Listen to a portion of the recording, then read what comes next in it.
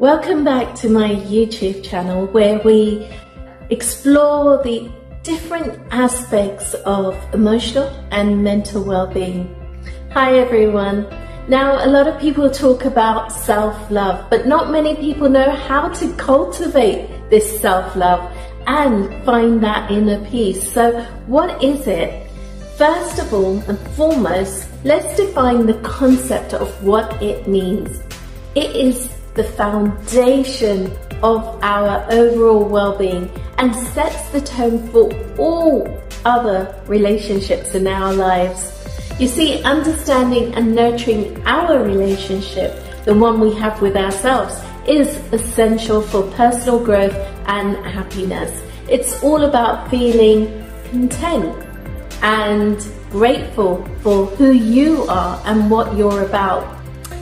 And I believe that self-awareness plays a very crucial role in maintaining a strong, healthy self-relationship and that care for yourself. You see, by understanding our thoughts, our emotions and our behaviors, we can embark on a journey of self-discovery and transformation. Self-awareness is all about knowing what you're experiencing, knowing what triggers you, knowing what your symptoms are, and overcoming that self-criticism.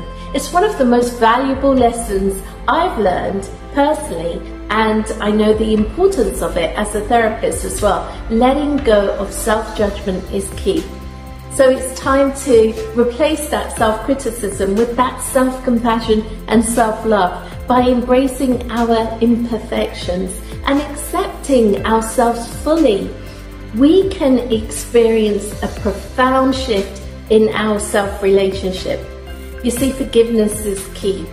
We are all beautifully imperfect, and that's what makes us human. So let's learn to embrace our imperfections and develop a positive self-image.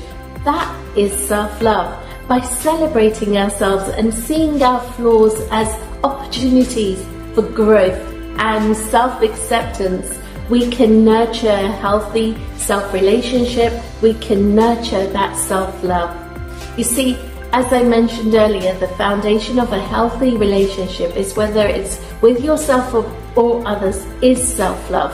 If you practice self-care, setting those boundaries and engaging in positive affirmations, prioritizing yourself and showering yourself with the love and care that you want to share with everyone else around you, that self-care is not selfish, it's a necessity. So let's emphasize the importance of self-care in maintaining our mental, emotional and physical well-being. By incorporating practices like meditation, mindfulness and also self-reflection, we can really nurture our self-relationship and find that inner peace and that love. And finally, your happiness should not depend on external factors or validations from others. You should find that true happiness from within yourself.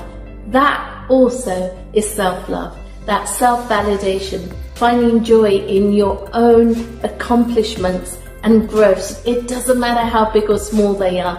When you're seeking approval from others, you're not really being authentic. You've got to be authentic to yourself. Trust yourself. Have that introspection, self-reflection. And even if it's spiritual practices, whatever it is that deepens your self-relationship and you find that true fulfillment, it's when you fill yourself with that peace of mind of knowing that you deserve the best. You are valuable, you're worthy, you're good enough, and all these things come into play.